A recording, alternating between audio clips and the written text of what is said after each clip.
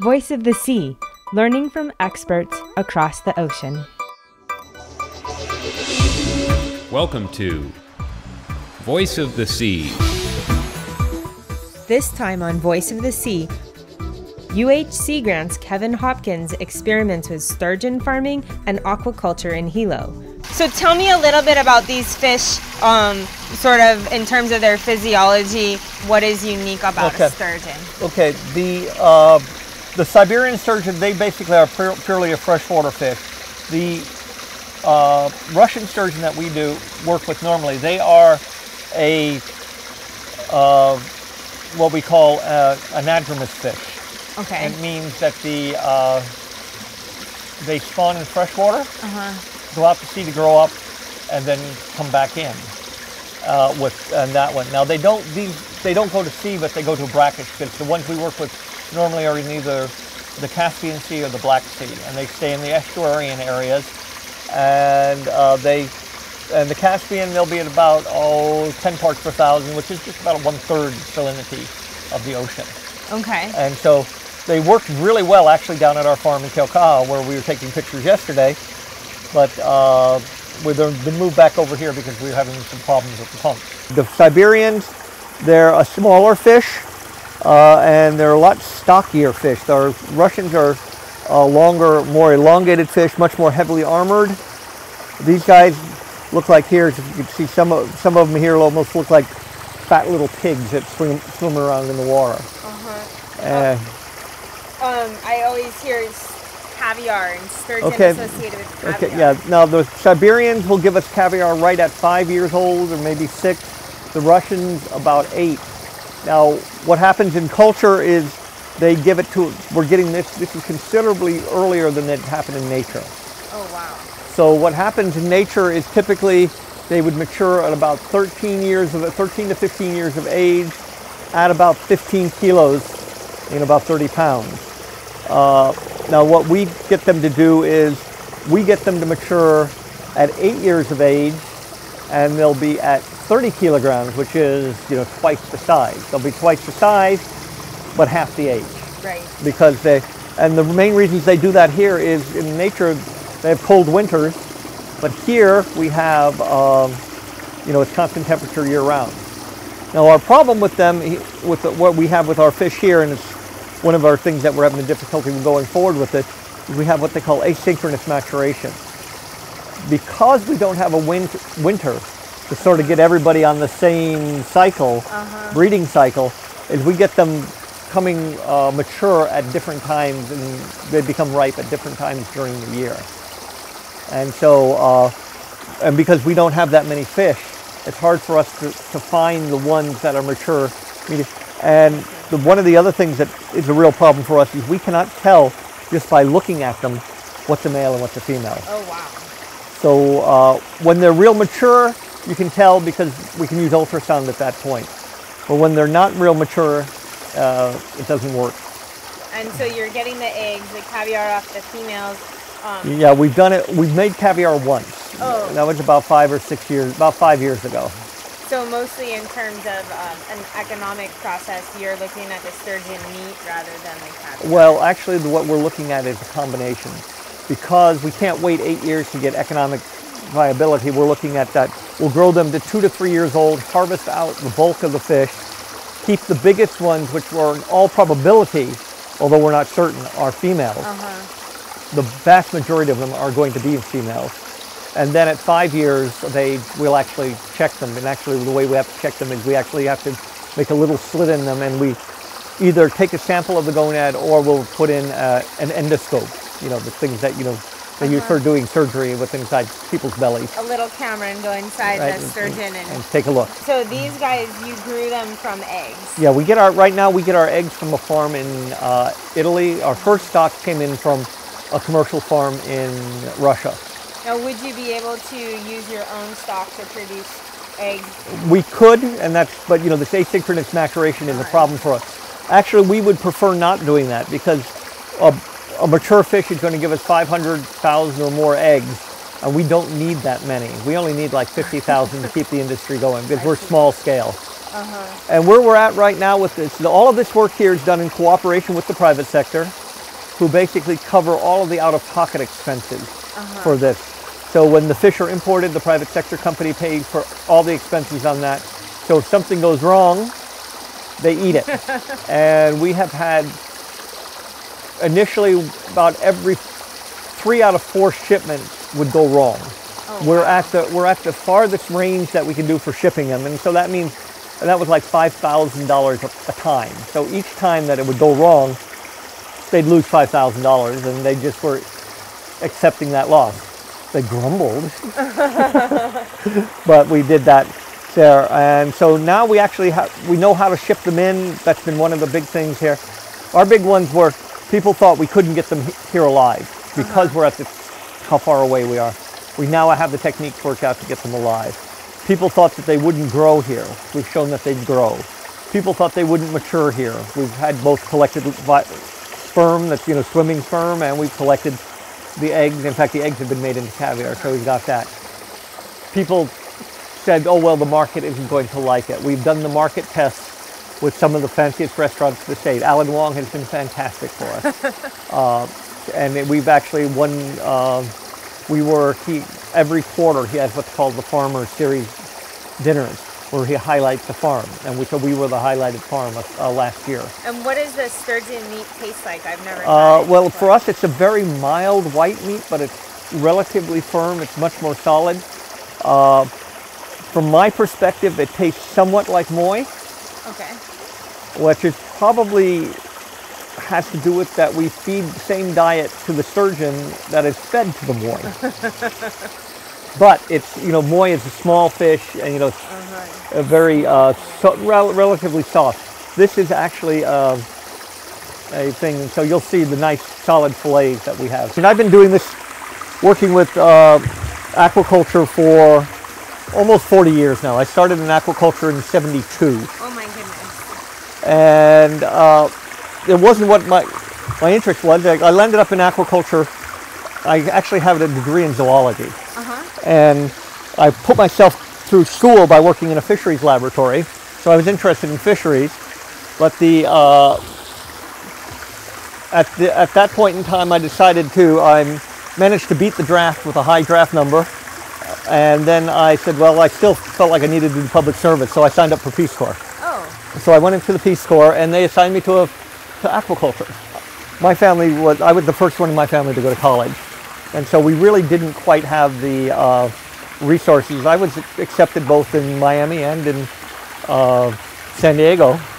And so, but we just didn't have the resources to go. So I ended up going to the University of Oklahoma. Oh. So that's why I ended up doing zoology instead and working in the fisheries lab. And then I got sent to the Philippines, and they said, we want you to do aquaculture. We're always recycling things. And as if you can take a look over here, we recycle shipping containers. And because the shipping containers are right here, what you can see with them, like number 3, so like here, they make fantastic temperature, light, these are environmental control chambers. And so you can have a bunch of them side by side and we have 11 of them. Run different experiments. Yeah, run different experiments all on this one. And this system here is set up as recirculation, so this is all filters over here. And so we have 15 tanks that we can do here. The tank down at the end is for salt water, but we can control the light, we can control the temperature, getting this. So we have different, and they're set up with different types of things. So here we have, these are aquariums. This room is just all feed freezers because it's really cheap for us to just the air conditioner and keep it really cool right here. So our feed stays in really good shape. So this is all our feed in here. And by us locking it up like this here, we don't have to worry about rodents or other vermin that get in there. And so it's very cold in there. Yeah, it is cold in there. Yeah, this one's set up. So here's 6 tanks. Oh, and what are in these? Tilapia, and these guys on this side, these are swordtails. And what are swordtails? I know. Swordtails are it's an aquarium fish. What we really like about these containers are we just dump water on the floors, and we just have drains cut at the end and just real simple, so it doesn't mean we need to run drain lines or anything. Clean them up real quick. Things spill out over here, we just deal with them. This is another one. This is actually a hatchery container. This is where we usually set up all of our hatchery systems. Right now we have some extra tilapia. They're just thrown in here just to we're maintaining them. We have multiple types of hatching systems that we teach for the students. So that's like the hatching system is typically used for salmon eggs, but we can use it for other things too. We have different types of hatching jars.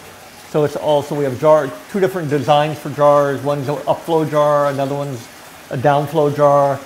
We have that. So, and again, all the students we expect them, they take the labs, they have to learn how to do that.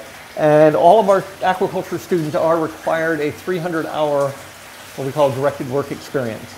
They have to work 300 hours actually doing, aquaculture, agriculture-related jobs.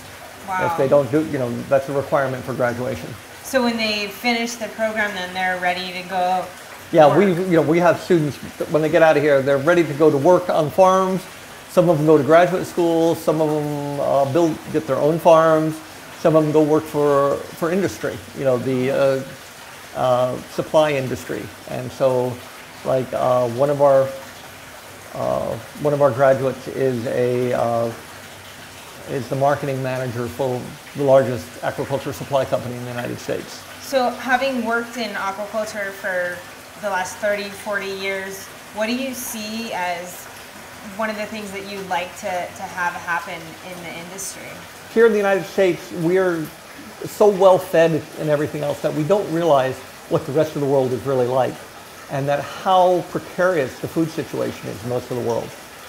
The estimates are, even though we have 7 billion people now, and by 2050 we're going to be up to 9 billion people.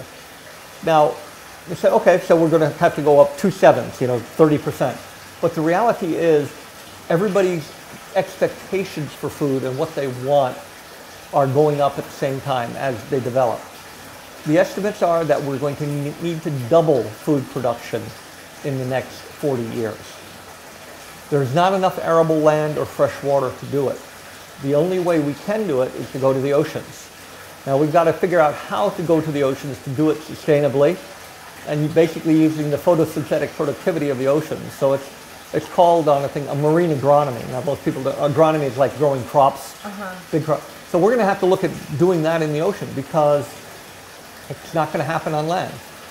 What we have on land and getting much more efficient on land is going to be really important. It's going to be a major contributor. It's not going to be enough. Aquaculture has some great potential, but where I'm thinking it's going to be is it's going to be in seaweeds.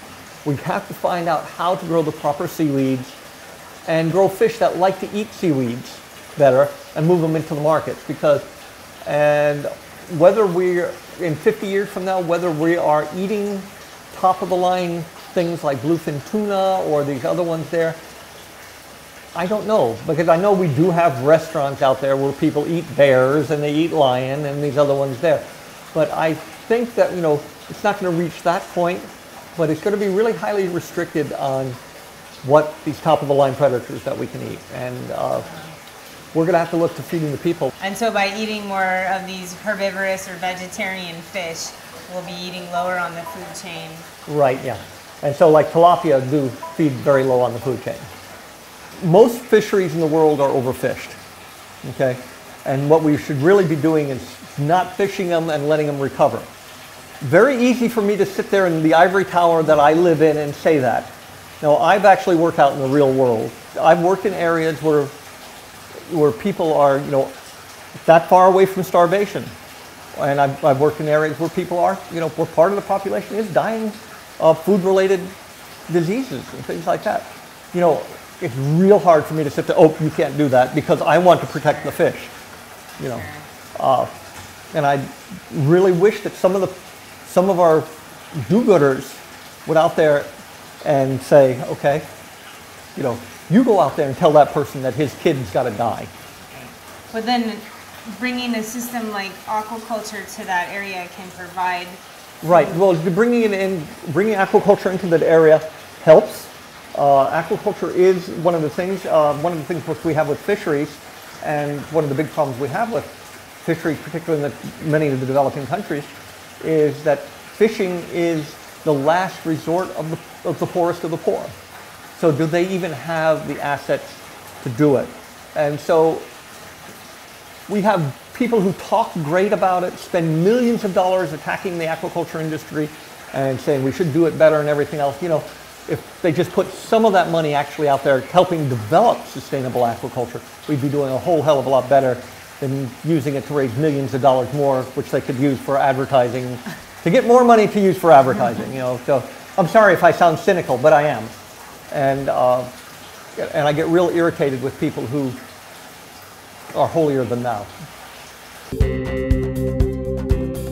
The University of Hawaii's Sea Grant College program, focused on Hawaii's coasts and its communities through sustainable development, safe seafood supply, sustainable coastal tourism, hazard resilience, and healthy coastal ecosystems.